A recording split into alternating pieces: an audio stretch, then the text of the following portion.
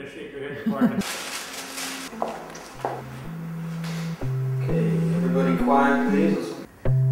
I met Sam at the youth shelter where I was volunteering, actually the same shelter where I spent a couple of months when I was 15. So I'd been volunteering for about 9 months, doing my little craft workshop, and there were always girls who stood out, you know. I mean, they told us not to play favorites, and I didn't. I tried not to, but there were always girls that you were just drawn to, and that was Sam.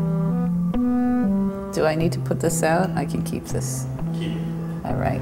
Sam was exceptional. She was brilliant, no doubt about it. But she was in bad shape. I've been in social work 20 years. She had one of the worst stories I ever heard.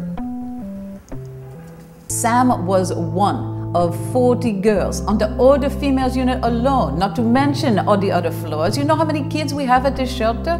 And she took up the most time and energy of everybody all wrapped up in Sam. And I told Janice, I told her, I said, I know you mean well, I know you want to help this girl, but she's too damaged. You're in over your head. Well, first she was in the hospital. She was hospitalized for a serious infection. So I started visiting her there. Then she was in a psych ward, and then she went to rehab, talking with her every night on the phone, went to go see her for family day. When Sam became my patient, I just felt like this girl has been brought into my life for a reason. I mean, she was so bright and she was so loving despite everything she'd been through. She's just an amazing, amazing person. And so after rehab, she was in a halfway house and her health was still really bad.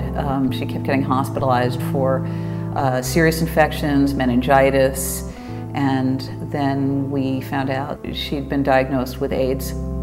Bill and I were trying to go on our honeymoon, and she has less than 50 T cells left. You know, she's going blind. while all of her symptoms were consistent with late-stage AIDS, the problem was she was HIV negative. So, frankly, we didn't know what we were dealing with here.